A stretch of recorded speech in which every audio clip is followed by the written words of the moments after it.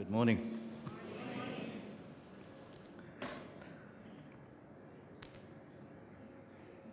Tell you some stories.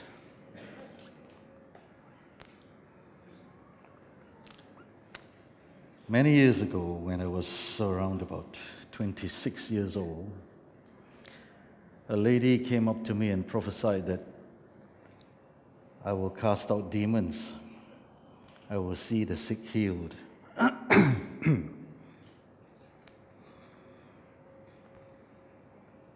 And then I read in the scripture that says that in the last days, God will pour out His Spirit upon all flesh. Young men will see visions and dream, and old men will dream dreams. And then I read another scripture in John chapter 14, verse 12, that says, "The works that I do," Jesus said, "the works that I do, you will do also."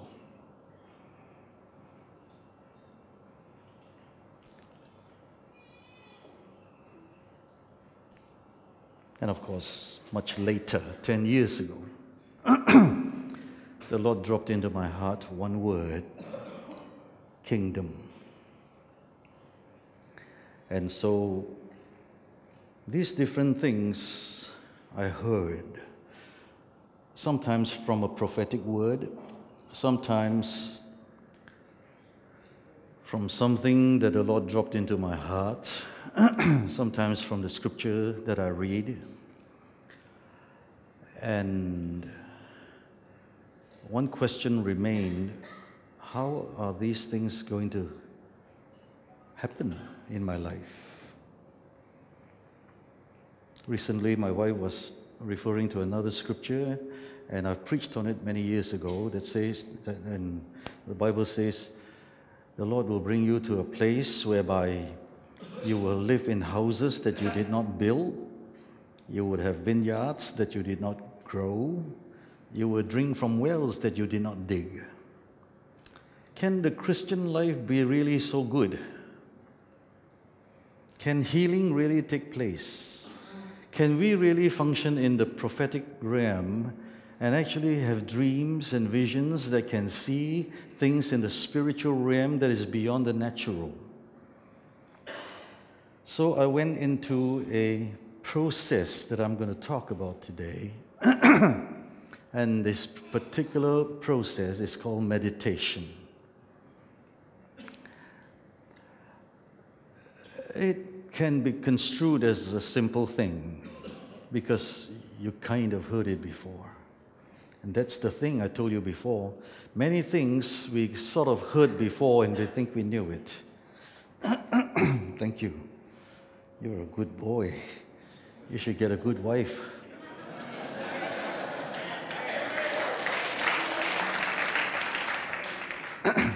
He is still single. Any takers? So is my son too. Hallelujah. The word meditation, is like a word you might have heard before, like many other things. And one of the things about Christianity and the culture that we have is very often we talk about things that we kind of have heard before, we kind of know, and like I told you before, kind of know is still a yard away or still a gap away from the reality that you're really experiencing it, because the real thing needs to be experienced. I'll lead you into another story. This particular young lady has just finished her course and had been through her internship in hospital, and so now she works for the first time in her life full-time in the hospital. And suddenly she realized that working life sometimes is really not that nice. The people, the staff, the fellow staff, and the workload and the distribution of workload, equal or unequal, and so on. So she comes back with a lot of things to talk about and not very happy on some days. And so I was just figuring out how to respond to her. And so in the next conversation that we had, I began to deal with her on some of these things that I'm talking about.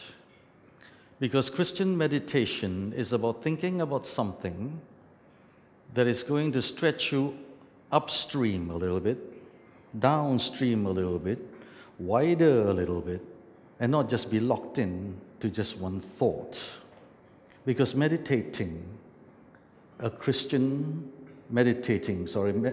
say this again. Christian meditation, it's about meditating on the Word of God, the Bible. And it's about trying to make sense of it, trying to understand it, and trying to see the reality of it. And it applies to everyone. Doesn't matter whether you're 15 years old or you're 50 years old. Doesn't matter whether you're only a young person or older person. It will do well if you learn how to meditate on God's Word. And it can be just another word to some of us. But the Bible promises certain things about meditation. So let's turn to this particular scripture here in Joshua chapter 1. I don't know what happened to my voice. Used to be better before. Joshua chapter 1. Here we have God speaking to Joshua. Joshua was placed in a position where he had to take over from Moses, the great and mighty man that crossed the Red Sea with a whole bunch of fellows, for 3 million of them, on dry ground when it was really, it's just impossible for them to have done that without a miracle of God. Just bear in mind that Joshua was the second person in the whole of biblical history that did a similar miracle of actually leading the whole of the Israelite nation to cross the river Jordan at high tide. The only 2 people have done that. And Moses was told to us that he could write the first 5 books of the Bible. That means he would have a lot of the Word of God stored in him. Excuse me. And now Joshua is going to start his journey to lead these people into the promised land. And he was most likely in fear and trepidation because he wondered if he could foot the bill. Having seen his Sifu, his guru, did all that he did, and the power that went through him and went with him and went before him when he was serving God, he probably would have wondered whether or not I can foot the bill. And right at this point in time, God spoke this word to him. And I believe that this is going to be of benefit to you individually today, because it will determine your ability to enter into life from here on with that sense of success and prosperity because of the way that you would meditate on God's Word. Okay, let's read from verse 6, Joshua chapter 1. Be strong and courageous, because you will lead these people to inherit the land I swore to your forefathers to give them. Be strong and very courageous. Repeated several times. That means it's likely that he was not very strong and not very courageous at that point in time for God to repeat to him. Okay? And so verse 7, be strong and very courageous. Be careful to obey all the law my servant Moses gave you. Do not turn from it to the right or the left, that you may be successful wherever you are or wherever you go. Do not let this book of the law depart from your mouth. Depart from your mouth. Meditate on it day and night, so that you may be careful to do everything written in it. Then you will be prosperous and successful. Have I not commanded you, be strong and courageous? Do not be terrified. Do not be discouraged, for the Lord your God will be with you wherever you go. So the promise that God gave to Joshua was that if you would meditate His word day and night, God says, I'll be with you and I'll help you to become successful in that which is assigned to you, in your assignment. Every one of us has an assignment in life. And our assignment in life will be much more meaningful if we understand that our assignment is not just only earthly, but connected to the spiritual realm, connected to God. And it is when you are able to see that, you will probably be able to look at life from another angle that you might not have seen before, because prior to being a Christian, you'll probably be seeing life all just only upon yourself and upon whatever that is horizontal, laterally around you. But suddenly, when you begin to consider God in your life, your whole thought process is actually lifted to another level. It's lifted with other considerations to know that actually your life is more than yourself. Your life is actually connected to another person who is higher than you, and he has another system higher than yours. And when you're hooked on to his system, it is likely that you could be raised up higher even, to a more meaningful life, to be a more purposeful life, and maybe even more powerful life. And maybe even more successful life, particularly not just only success in terms of making money, but not just only success in terms of whatever material things that we can have, but successful also relationally. Because in this world today, relationships are actually very much under attack in different ways. Children and parents and marriages and so on. And very confusing. There's a lot of confusion in the world today regarding gender, regarding marriage, non-marriage, and this and that and everything else. But hooked on to a higher system, it is likely that you will be lifted up. Meditation is something that I can see that has some qualities about them, and those qualities are relating to not just only a mental process, but it has a capacity to actually lift a person up. It has some spiritual connotation to it. So meditation is not just only a Christian thing, it is done by others as well. You've got Eastern meditation, you've got Buddhist meditation, you've got mantra, you've got all sorts of other meditation. And Silver Mind Control many years ago, they have all this kind of thing that that helps people. Some parts of it is positive in helping people to have positive thinking and so on. But other parts of it, there are spiritual implications to it. So they are not everything as what is seen. Actually, many things are more than what you see. There is an unseen that becomes seen, and what you see has an unseen behind it. I was with a group of people the week before, and we're talking about how politicians in certain places, before a general election, they will be inviting Tibetan monks to come, to go to the particular nation, and or the cabinet and whoever will be, the political figures and the political leaders and the party leaders will be in consultation with these people. And then another group will be in consultation with another fellow that they would invite to come from Indonesia.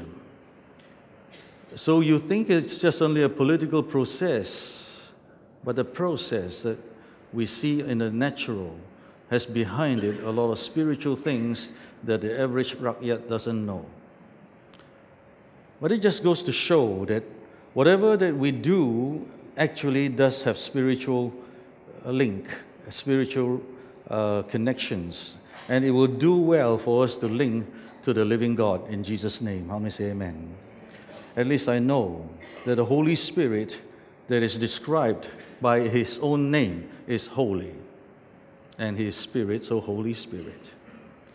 And I know, and everybody knows, even before we became a Christian, we know that these fellows who are called Christians, they are okay. And even we have got people who might not want to go to church themselves, but it's all right to send their children to Sunday school. How many understand what I'm saying? Somehow there's that kind of instinct. I don't know why we think like that, but yeah, before my mother became a Christian, she just loves Christmas. She just loves listening to the carols. And Every Christmas Eve and Christmas Day, she would turn on the radio and begin to listen and get herself engrossed in the carols that they sang. This particular scripture here, I'm going to go back to the stories that I told you before about the issue of doing the works that Jesus did, about end times. God is going to pour out His Spirit upon all flesh. Young men see visions, old men dream dreams, and so on.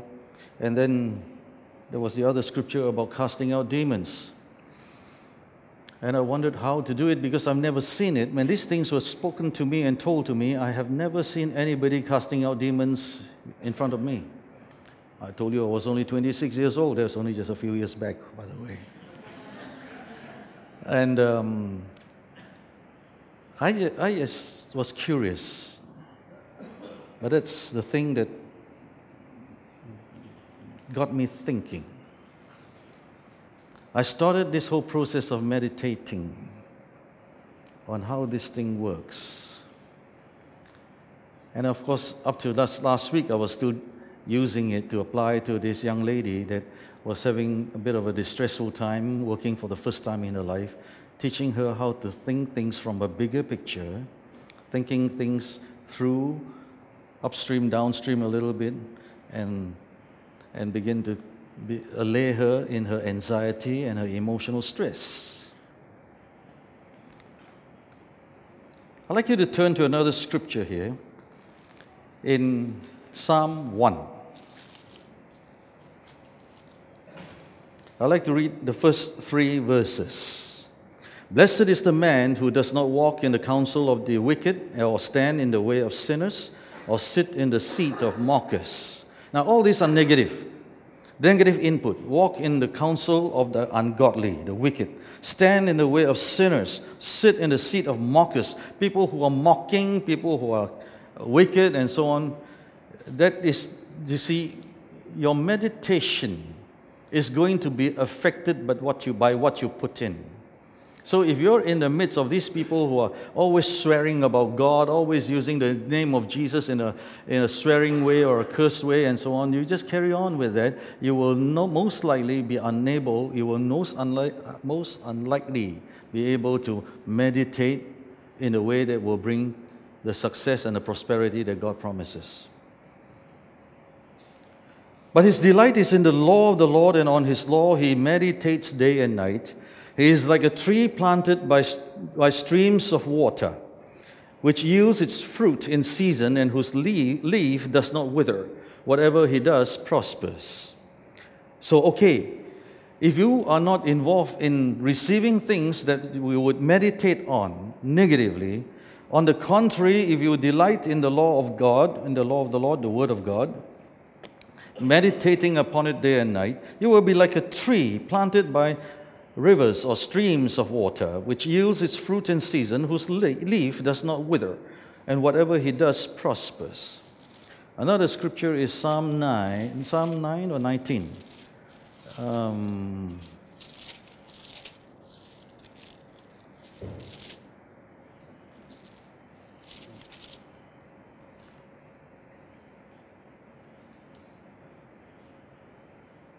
Psalm 19.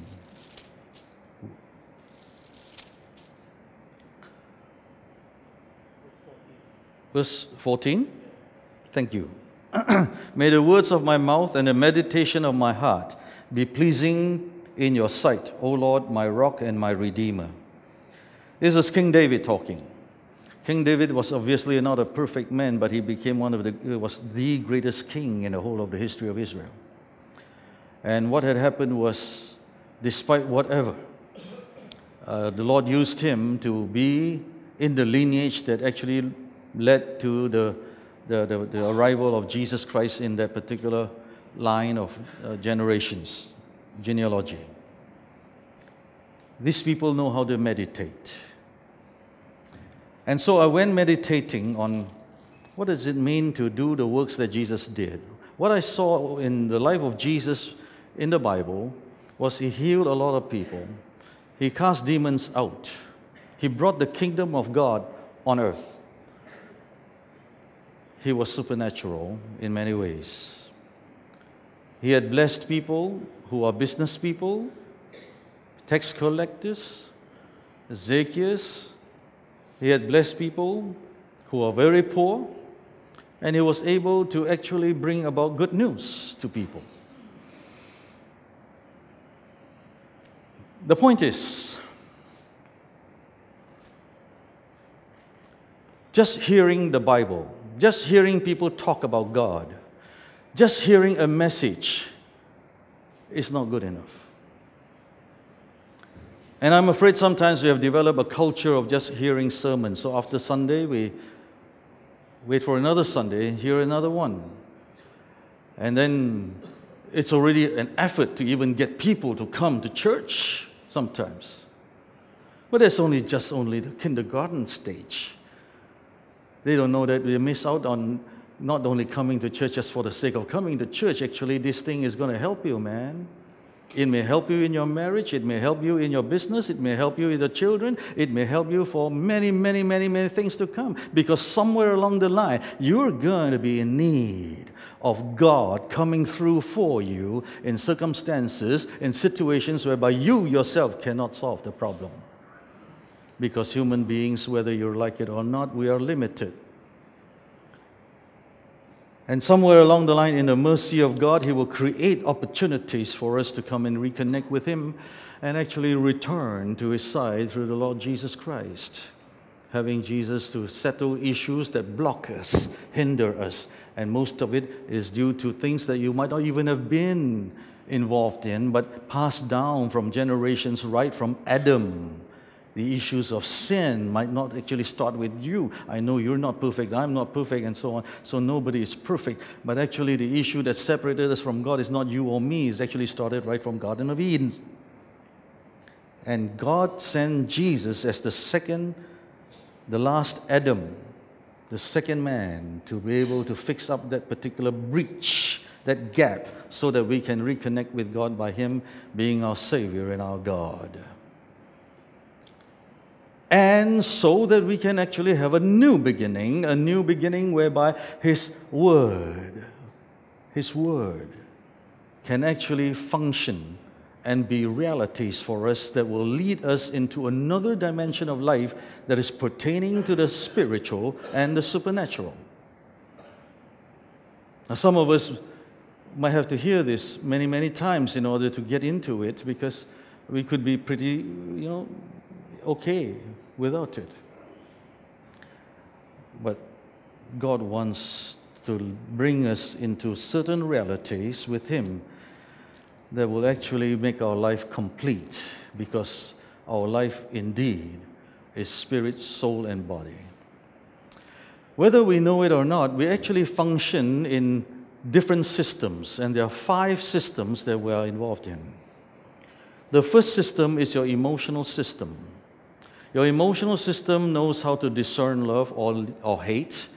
Your emotional system knows how to discern anxiety, and sometimes you get caught up in it, and it goes down to a downward spiral, and some people actually landed in depression. A second system is your mental system. Your mental system helps you to sometimes correct the difficulties that you are caught up in your emotional system. When people does not have the ability in the mental system to help balance up the emotional system, they end up in depression, and sometimes they lose hope. And looks like this particular issue is not only for people of a certain level of education. You can be actually highly educated and actually be in depression. Don't know how it happens, but it does happen. So it's, these things are not just only a matter of how you can work it out by your mind. Because right now I'm dealing with a certain person. She is very highly educated. And she has had her specialist degrees, and she is making a lot of money in many ways, but she is depressed and she is suicidal. Not an old person, young person with 2 young kids or 3 young kids. What's going on? Good husband, So there's no real issues about the marriage, but there are issues that she can't sort out within her mind, even though she is a very clever lady. So therefore, sometimes I think we better not be so sure of ourselves. And better still, don't be cocky. Don't be too arrogant about ourselves. Because sometimes we just don't know when we would need God. How many can say amen to that? Just a soft one will do.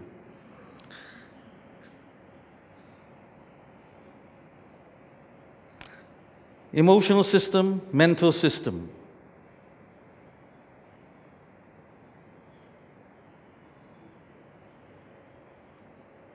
This mental system will be dealing with what I'm talking about today, about the system of thought, system of the rational, being rational.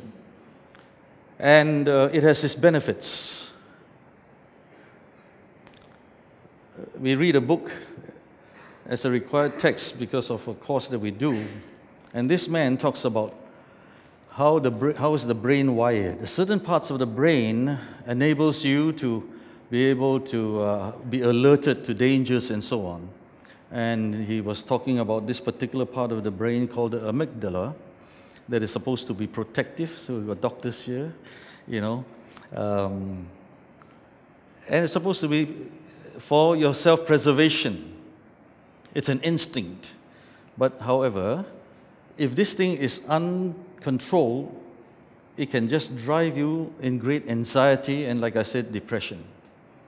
Then he says that you need to actually activate another part of your brain, the prefrontal cortex. The cortex. You guys got to tell me whether he's right or wrong. I can't tell, and I'm not trying to be smart either. I'm just quoting what the man was saying, what the writer said. And that part is the thoughtful part of you and being able to think. And I think meditation appeals to that part of the brain whereby you don't just allow your emotions to go haywire, but actually allow yourself to be able to bring balance with some measure of thoughtfulness besides just only letting your emotions run wild. Because it's to your disadvantage, and sometimes you say things you regret, sometimes you do things you regret because your emotions actually had been let off. And And of course, the third system that the emotion and the mental is the soul part. The third system is your spiritual system. There is a spiritual system. Whether you like it or not, they're all linked up. And so we have this situation whereby you can be involved in certain meditation, whatever brand you call it. Somewhere along the line, it will land up in spiritual things. As innocent as they are, sometimes it may be meditation, sometimes it may be some form of exercises that you do, and they are quite innocent in the front of it. But later on, as you go deeper and deeper in it, you will begin to experience the spiritual part of it. Many years ago, I had a guy who is on full-time staff with us in the church, and before he became a Christian, he was involved in certain mind control thing. And when he got deeper and deeper, he was invited to another level, to another room, and in that room, for whatever reason, there was things that he saw that entered into his what do you call it? His classmate. He scared the whatever out of him. And he became a Christian then. Suddenly he realized that the spiritual realm is for real. But you wouldn't be told all that until you get deeper into it. So is Christian meditation that is going to link you up with the Spirit of God. There's a spiritual system involved. And this spiritual system is the system that is going to cause you to connect with God, involve the Holy Spirit.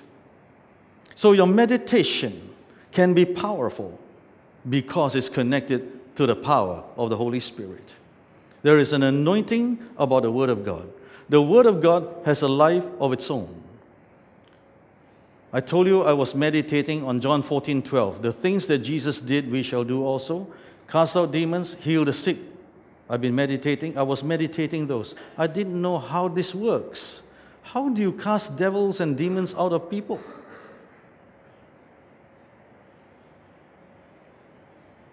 Does it work all the time?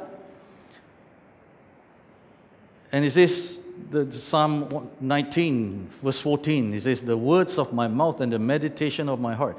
Same thing, Joshua, he says, let this word not depart from your mouth, but meditate it day and night. There's a connection between your words and your heart. In between is called meditation. And as I progressed in learning about thinking about these things, to think the long of it, short of it, width of it, depth of it, thinking all different issues. Then somewhere along the line, the Lord brought some realities. I was in Cambodia one year, up north in Battambang. And the war had just ended, but at night it was a curfew, and they were still having, I could still hear shots being fired, and I don't know whether they're fired or firecrackers or whatever, I don't know. But anyway, it was in that particular situation that I had a dream. That's Acts chapter 2, verse 17. Young men see visions, old men dream dreams. I was the exception. I was young men and still dream dreams, all right? And I dreamt about somebody in our church. I wouldn't tell you the name, otherwise you know who he is or she is. And I dreamt about a family. And in the dream, I saw something quite vivid about something that happened to them about 15 years ago, 15 years before that time. And in that dream, I figured that the wife actually is suffering from a condition in the womb. And so I came back, waited for an opportunity. I don't know how many weeks I waited until one day I happened to be in the cell group. And when everybody left and they were hosting the cell group, I stayed back and asked them, 15 years ago, did this thing happen? They say, yes, but Pastor, how did you know? I said, I really didn't know. The Bible had talked about we can dream dreams, and I dreamt. And then the Lord told me about this. So it came as a dream. It's not because I fasted or because I was so spiritual. I just had a dream, and I just want to check with you whether this dream means anything to you. And so he said, yeah, this thing happened. Then I said, next thing, do you have a problem in your womb? Do you have a problem in your lower abdomen? He says, yeah, but it's quite embarrassing because I have a prolapse, a condition called prolapse, and I used to be very active, this lady said. I played tennis, I jogged, I played this and that and everything else. But I have not been able to do that because I can't walk around just a block of shops without being embarrassed by it, so I'm on adult Pampers. So I said, well, let's deal with it. Let's deal with it. I'm thinking about this thing because the Lord told me that we are supposed to be able to experience this for reality, for real, and because if we are connected to the third system, the spiritual system, we should be able to experience these things for real. So I said, since it's now halfway real, the facts are real. You can identify with the facts. The next thing for real is maybe the Lord wants to heal you because that's what's all these things about. It's the love of God, it's the goodness of God, it's the favor of God, it's the kindness of God.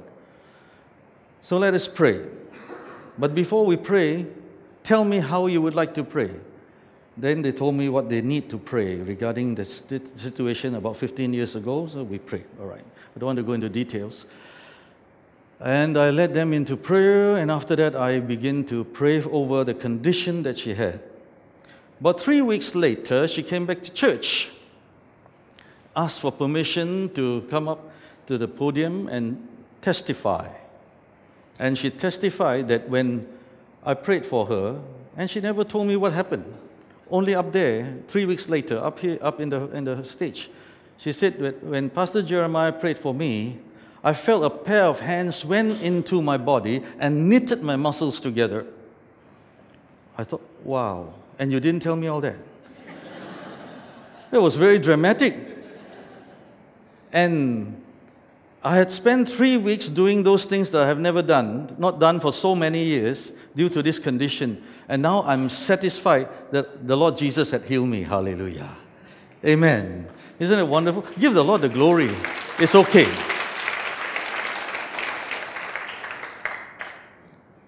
No surgery, no nothing. Can you believe it? I think we better learn how to believe some things, okay? Because how many still believe that God is still in the supernatural? He can. And maybe sometimes we need it. Why am I telling you this morning? It's because I have such a desire that you will be in a place whereby the Lord can raise you up in His kingdom life to be powerful in prayer and powerful in your faith. Amen? And applicable even today for your children, for your family, for your marriage, for your business, for your home, for your traveling, and for whatever that your hands find to do.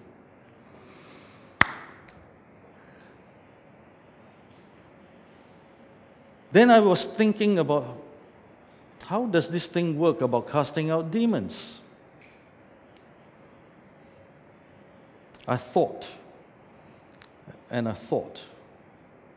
I looked at the scriptures, I read the scriptures. I read the accounts in the scriptures when Jesus cast out demons.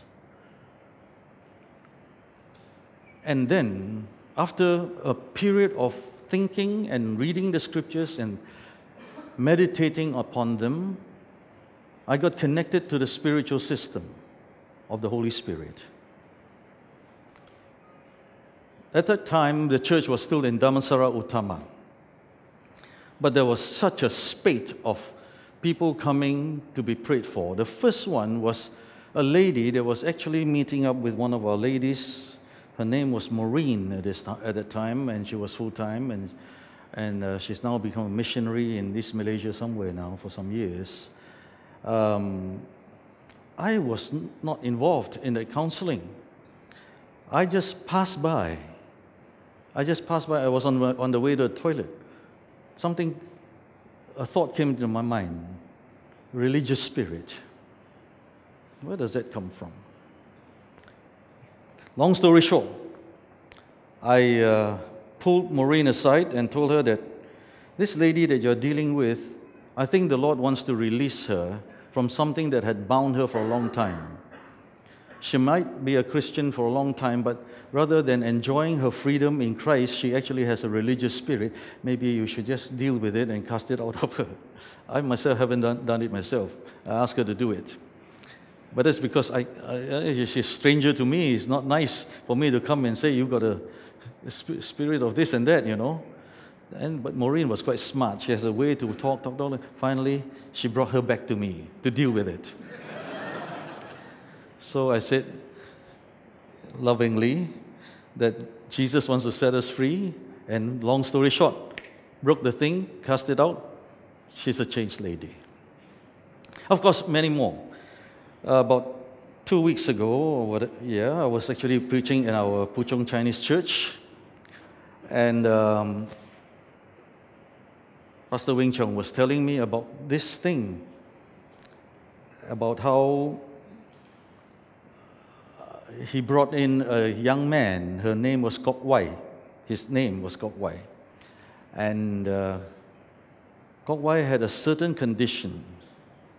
And when I prayed for him, that fellow began to roll around on the floor like a snake.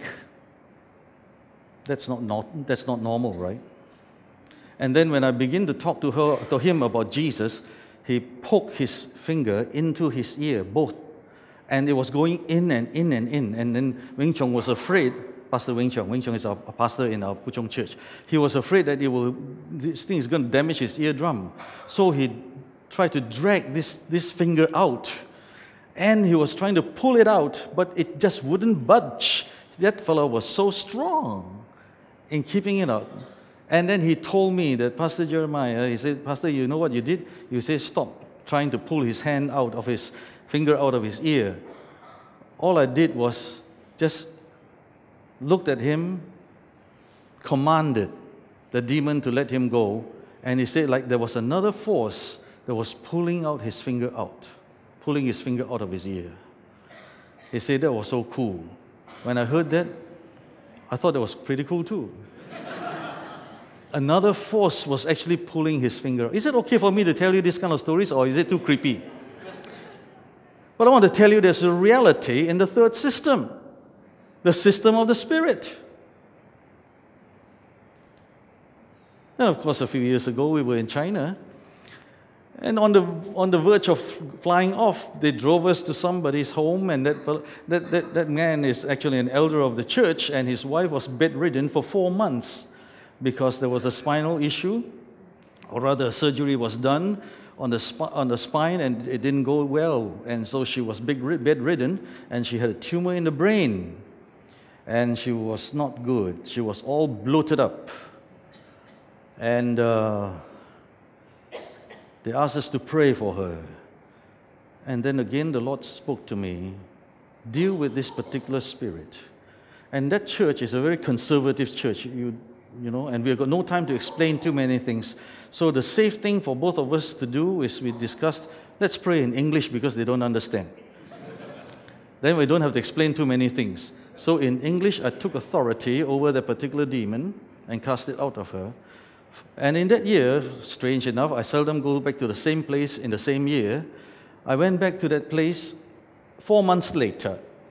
And they told me that, so I asked about this lady, what happened to her? Oh, they told me, Pastor, you don't know.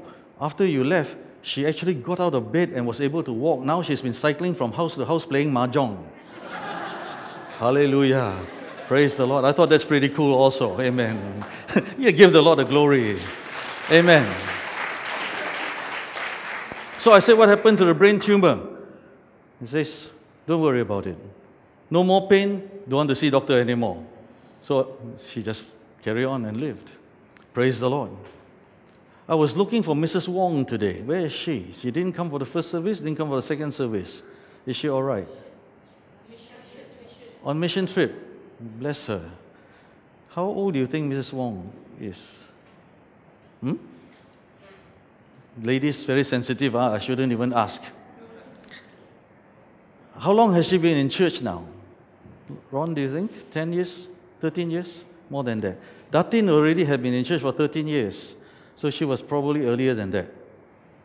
And so, oh yeah, Datin also not around. Mission trip? Oh. Huh? Not well. Okay, but anyway, this one is pancreatic cancer, Mrs. Wong. 4th stage. Son is a specialist. To do that, apparently she needs to either go to America, and it will need $1 million to do that, or the alternative is to do, what do you call it? I don't know, internet, whatever, US surgeon, Singaporean surgeon. There will be a lot of things involved. But just by one word of knowledge, by our cell leader's wife, when invited to, Dr. Liu would know. You know the story, don't you? You were in the cell group. Yeah, but just one word of knowledge. Went there, prayed for her, healed until today. All gone. Hallelujah. Brothers and sisters, I want to tell you one thing. I'm convinced that our God is not only spiritual, but He's capable of the supernatural. And I think sometimes we may need it. Hallelujah. Do I get it right all the time? No. But what do I have to do? I think I've got to keep on learning how to meditate the Word of God day and night. That was the beginning of all these things that connected me into the third system called the spiritual system. Because the third system, once it's right, it will connect me into the realities and the manifestation in the fourth system called the bodily system, the physical system. Because when Mrs. Wong got healed, she was physically healed. Okay? So the physical system is the fourth one, and of course the last system is the system called the kingdom life system. The kingdom life system is so that we can actually be natural as our human beings as we are, but yet at the same time longing and yearning and even experiencing measures of the supernatural, even though natural. Hallelujah. And you know what is the base of it? Meditating on the Word of God. Meditating, it's 12:30, huh? 3 more minutes to go. That clock says I'm over. Hallelujah. Okay, last sentence, last thing. Meditating. You see, I actually had slides, and I decided do away with the slides. Just tell you stories. Meditating is that part of you, that part of your being, that part of your mind that helps you to deal with things in a more reflective way rather than in a reflexive way. Reflexive means automatic, your reflex muscles, reflex. And that's what your emotions are capable of doing. Suddenly you blew your top. Suddenly you're this. Suddenly you lose your fuse. Reflexive. And sometimes you can't even control yourself. Or reactive is another way. But meditation brings you into a more reflective mode that will cause you to think the length and the breadth of things, the depth and the height of things, the before and the after, and also the upstream and the downstream, so that you will actually have these things in control. Kingdom life system is the system that says, if you seek first the kingdom of God. And how do you seek first the kingdom of God? You seek first the kingdom of God by doing exactly what Jesus tells you right at the very beginning when he came and started his first sermon. His first sermon, the first sentence of his sermon was, change your mind. Repent, for the kingdom of heaven is at hand. Change your mindset. Change your thinking pattern. And then, of course, Paul picked it up in Romans chapter 12. He says, if you will renew your mind, you'll be transformed. You'll be changed. How many people want somebody else to change? How many people hope that something will happen and then it will change? How many people think that, you just get closer and be more friendly, then that guy will change? And then how many people are also disappointed? You don't change so easily because everybody has a history. And when you want to change, if God doesn't change you, sometimes you can't even change yourself. So what does it mean? It does mean that if you activate your mind in the system that Jesus talks about in his kingdom, change your mindset according to the Word of God, repent, for the kingdom of heaven is at hand, and seek the kingdom first. Then he says, I'll open up the doors for you. All these things will be added to you. Praise the Lord. Brothers and sisters,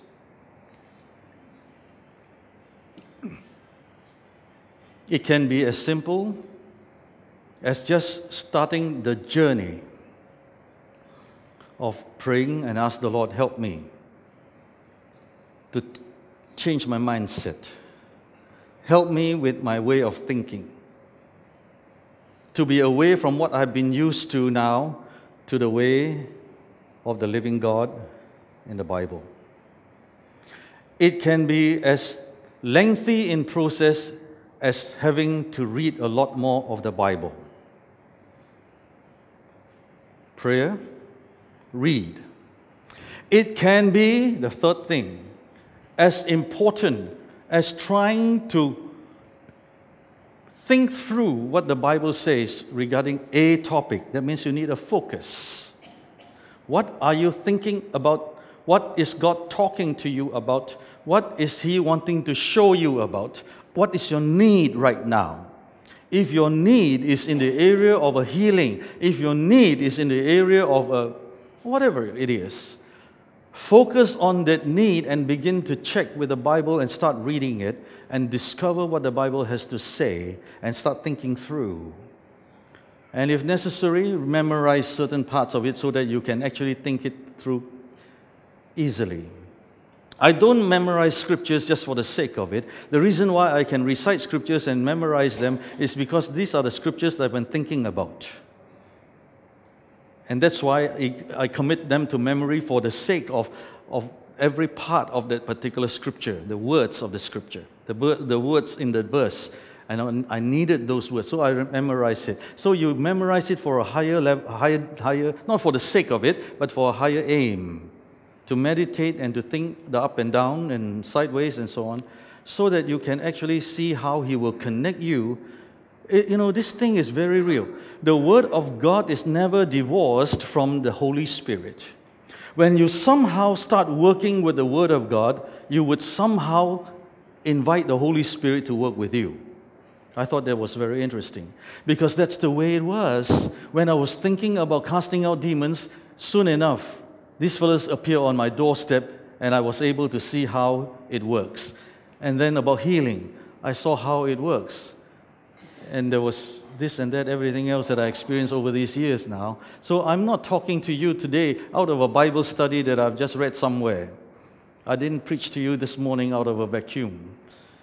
40-something years of living with Jesus Christ and walking with Him, telling you today that this idea of meditation can bring you goodness and wellness to the glory of Jesus' name. Amen. God bless you. Pastor Ron.